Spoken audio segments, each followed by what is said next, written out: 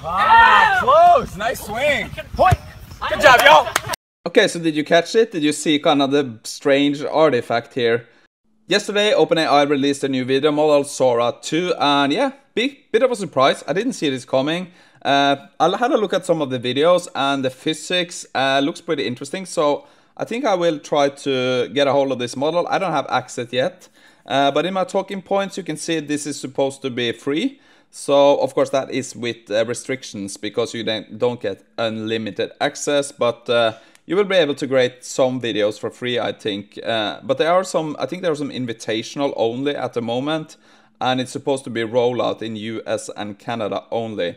There are a pro model too, I think, where you can try this experimental model with longer outputs and stuff, if you are on the $200 subscription. For technical improvements, you can now do 16 seconds. That is, of course, doubled the length of VO3. So that is kind of one up, I think. I don't think that's random, right? And the resolution can now be 1080p out. I think it was that before, but not for 16 seconds. Native audio is new. We're going to look at some examples of native audio combined with the physics that I think sounded and looked pretty good. And like I said, improved physics and world understanding. You can now do complex actions, gymnastics, backflips, and obstacle courses look more realistic. That was very specific. So OpenAI is calling it the GPT 3.5 moment for video, okay? They have a new cameo feature where you can kind of put yourself in the video. Again, this is not something new, but they have done it a bit differently. So we can take a quick look at an example here from their stream. Cameo feature in a little bit more detail. You're probably wondering, how do you set this up? What do the permissions look like? How do we keep this safe? So let's jump in here. It's my profile. I'm going to click Edit Cameo. In this screen, you'll see a number of Cameo settings. Before we jump into the settings, I want to talk about. Okay, so you can see he just takes an image from himself. He kind of creates a character that can be placed in different videos. So you can see he can pick from only me, people I approve, mutuals, and everyone. And yeah, this looks to be some kind of, I don't know if it's a marketplace, but somewhere you can share your character that other people can use too. I don't know, that seems a bit sus to me. But I guess for only me and maybe your friends, this could be fun, right? But I don't think, I'm at least not gonna share my character avatar with voice and my looks to everyone.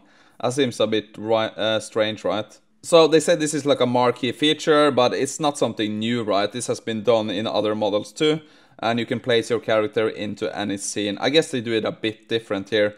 It also clones your voice, like I said. That is, of course, also something you wouldn't really share with everyone. There are some privacy controls like we talked about, but yeah.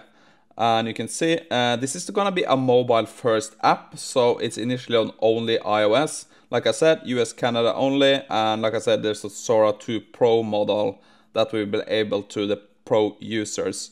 So now let's take a look at some of the examples I really enjoyed. It was the one with the physics and the one with the native audio. Okay, so the first one is a guy doing some backflips, right? And also we have native audio here, so I'm just gonna play this and then I'm gonna stop it.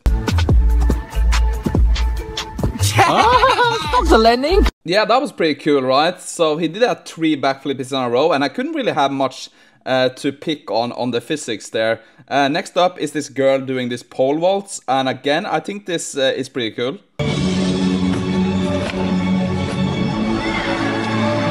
So again, there's just a few things you can pick on here, right? Like when she lands, I think here, something. She's sort of off the the vault, but or like the beam, but she still makes it. But it looks pretty good, right? And I was super impressed by actually these 4 videos we're gonna watch now. Cannonball! Haha, that's cold! So yeah, I think Sora did a great job on the water physics in also the previous version, and this seems even better now. So there's not a lot to pick on again here on this clip. Mine! Got it! Up, up, up, up! Cover middle. Outside, outside. I'm on it! Set. Go! Ah, close! Nice swing! Point! Good job, y'all! Okay, so did you catch it? Did you see kind of the strange artifact here? It was really hard to pick up, or at least you would know it if you had played volleyball on the beach. I think you can see it if we get...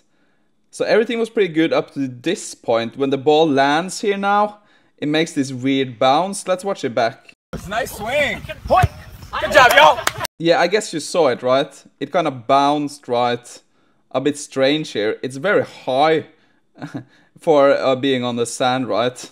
Other than that, pretty good. The next one I really enjoyed. This was the skating one, and this was the one I think was most impressive.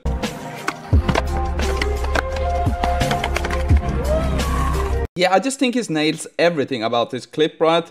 It nails kind of the landing, and especially when the way he falls off the skateboard is pretty good.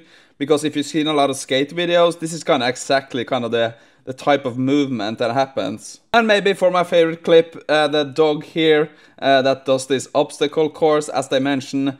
This was really enjoyable. And again, not a lot to pick here. So let's just watch this in full before we do the wrap up.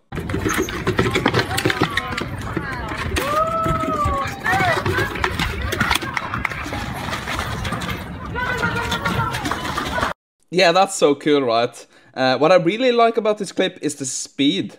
The speed makes it look much more realistic, right? Because if you turn off the sound here and play it back, you can see kind of the speed here makes this look much more... Yeah, the physics just looks better when everything has this realistic feeling of the speed the dog is moving in. Some of the other models were very slow. And yeah, that was the clips I enjoyed the most. And yeah, I'm kind of impressed, but of course I need to try it out myself. This could be very cherry-picked clips, so that's gonna be in a future episode. So yeah, I think that's what I have on Sora 2 so far. I haven't tried it yet. I saw something also about OpenAI pushing for a social media platform. Not a big fan of that, I gotta say. Do we really need another competitor to TikTok and Reels? Yeah, that's just very strange. I don't understand that. I'm not a big fan of that. But yeah, like I said, this is Sora 2. Go check it out if you have the invitation code. I'm gonna do a video on it later. So yeah, thanks for tuning in. Have a great day, and I'll see you tomorrow.